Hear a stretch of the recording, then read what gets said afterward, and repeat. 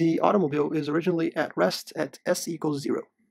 If its speed is increased by v dot equals 0.05 t squared feet per second squared, where t is in seconds, determine the magnitude of its velocity and acceleration when t equals 18 seconds. Okay, so v dot. So that v dot is just a different notation of saying dv dt, right? Which we know is also known as acceleration.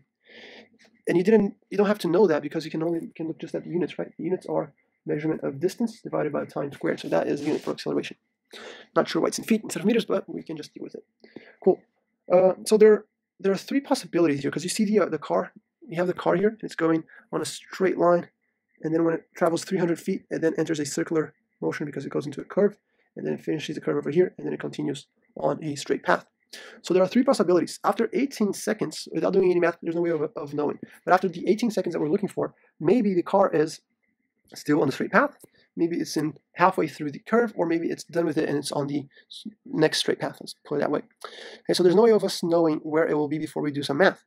And the reason why we want to know is because depending on where it is, our magnitude of the acceleration will be different, right? Because the magnitude of the acceleration, if it's over here, it's just going to be the we can just do straight the equation that was given to us and plug in 18, and that's it, all done. However, if the car is here, we know there will be two components to the acceleration, right? One, the tangent one, t, and another one that wants to keep the car, centripetal one, wants to keep the car in that circular motion there.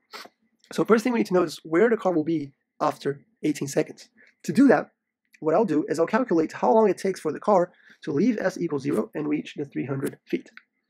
Okay, and s, if you know s, what they're calling s is a vector that leaves on s equals 0 and goes where the car is. And it travels on a straight path, right? Straight horizontal path on this drawing.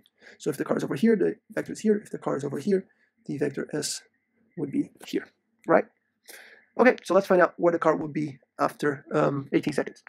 So let me start by grabbing this acceleration equation and finding out what is the velocity equation, because we know the acceleration is 0.05 t squared. And we also know acceleration is just how the velocity is changing with time. So therefore, 0.05 t squared dt equals dv.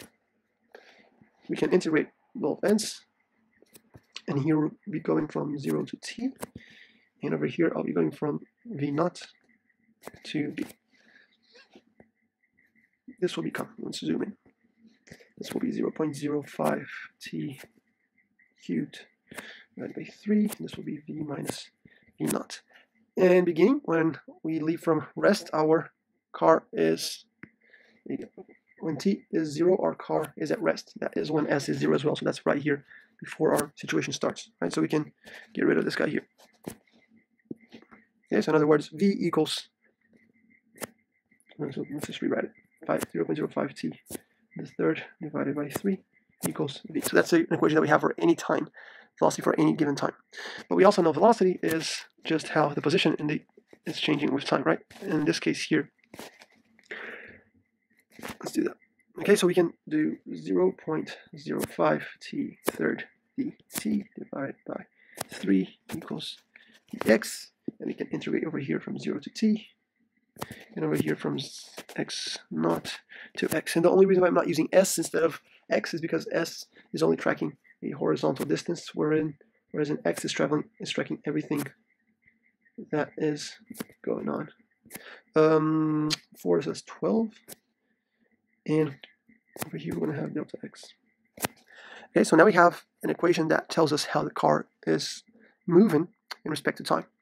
And what I want to know is how long it takes for the car to reach the 300 feet mark, which is where it enters the curve, right? Because if we find out that it takes, I don't know, 20 seconds to reach the 300 feet, then it means that's still on the straight path.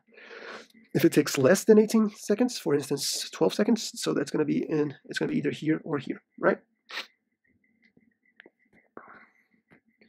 Cool, so let's make that equal to 300 feet. And that's all for t. So t will be this, that fourth root or something like that, of 300 times 12 divided by 0.05. This ends up being 16.4. Well, so it takes 16.4 seconds for the car to reach this position here. So the question is asking us what will be the velocity and the acceleration at 18 seconds, so we can be fairly sure it will be somewhere in the curve when that happens. So if it's here, we're going to have two components to the acceleration. One AT, which is fairly easy for us to determine, and one AC, that will require us to determine the velocity, right? Because we know the centripetal acceleration is proportional to the velocity. It's a function of the velocity divided by the radius. Radius, of course, in this case being v, through 240 feet. So what is AT? Well, AT, it's quite simple because we have an equation for it that was given from the beginning, right? Which is 0.05 t squared, feet per second squared. So if we want to know what is the AT at time equals at t equals 18 seconds, then AT is equal to 0.05 18 squared, which gives us 16.2 feet per second squared. Now, if we want to know what the centripetal acceleration is, we need to find the velocity. So we want velocity at t equals 18 seconds. And that will be, thankfully we have an equation for that. Where's our equation for velocity? Here it is. So I need to use this at t equals 18 seconds. And if we want to have the centripetal acceleration, that will be just v squared over radius. So where we have v squared, I can put 0.05 18 cubed divided by 3, and I'm squaring the velocity. And I need to divide that by the radius, which is 240 feet. So this gives me 39.366 feet per second squared. Okay, and then finally, remember that, where's the drawing? Probably the best place to remember. The magnitude of the acceleration, if we have 2, will be the contribution of the centripetal, the contribution of the tangent 1. So we can just apply Pythagoras to find out what is the magnitude of acceleration at time equals 18. So acceleration, m for magnitude, will be just the square root of 39.366 squared plus, what was the other one? 16.2 squared. We're taking the square root of that. So that gives me about 42.6 feet per second squared. So this is the magnitude of the acceleration when time equals 18 seconds. The other thing we need is to find the velocity, right? So I could have done that here. This is my chance. The velocity. So the velocity, magnitude of the velocity is just 0.018 divided by 3, and that is 97.2 feet per second. So that is another part of our answer. Right.